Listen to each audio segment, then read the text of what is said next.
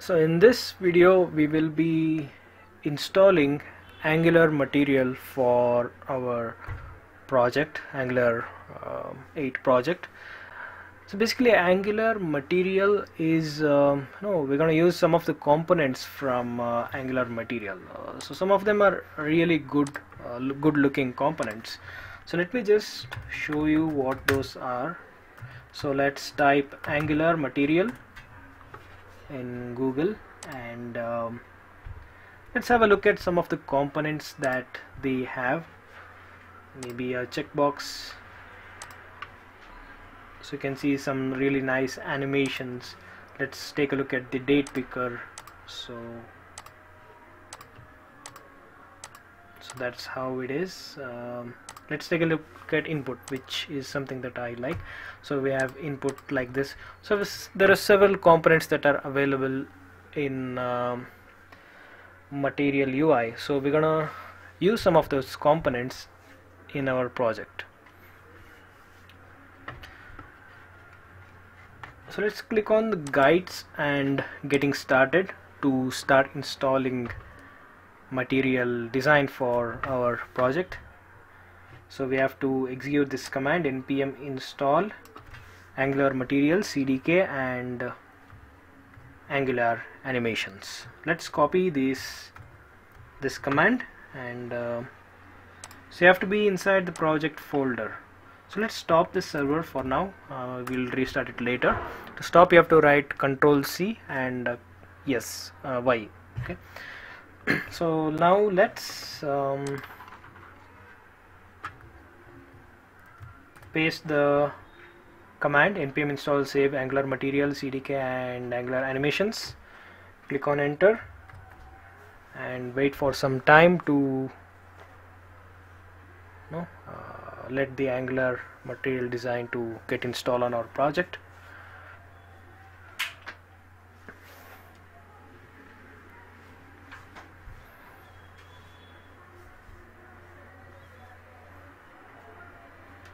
So meanwhile we'll look at the other steps. So this is an alternative. So let's look at step 2, what that says. So once the animation package is installed, import browser animations module in your application.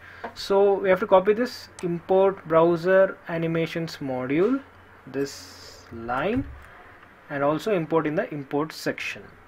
Let's see the progress. It's almost complete. So let's go to app module.ts and we have to paste the code here. Okay, let's paste here the import, as well as we have to import it inside this imports section. So we have to copy this browser animations module, put a comma and paste the browser animations module in the imports section. The installation is done. Let's look at another step. Step 3, to import the component modules. We'll do it later. Include a theme. So let's go with the default theme. Just copy that and paste it in the styles.cs here. Okay, that will import the CSS. And then there's something called gesture support. Some of the components need gesture support. Let's install that one as well. npm install save hammer.js. What next? We have to import hammer.js in main.ts file. So let's go to main.ts file and paste the import statement. That's done. Last one is the optional material icons. Some of the material icons are good material icons. I guess we can open it here. Let's see if we can. No. So we'll say material icons.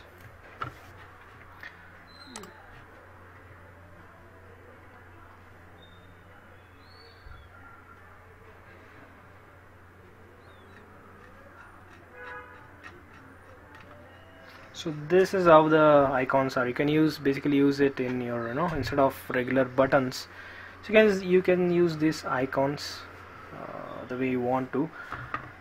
So let's link the reference to that icons in the index.html. Let's go to index.html and paste it after the bootstrap style sheet import. Okay. So I think that is it.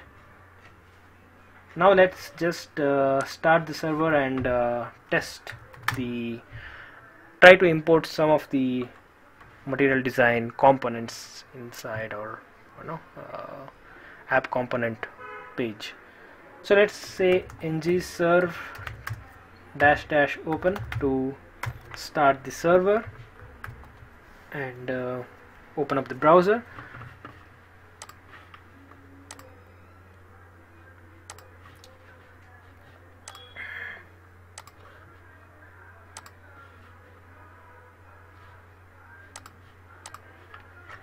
So let's click on components and maybe try with this input component. Okay, so before including the code to display the components, you have to import them. Okay, so if you go at the API section, API tab, you'll get the import statement. Just copy the import statement before using any of the components.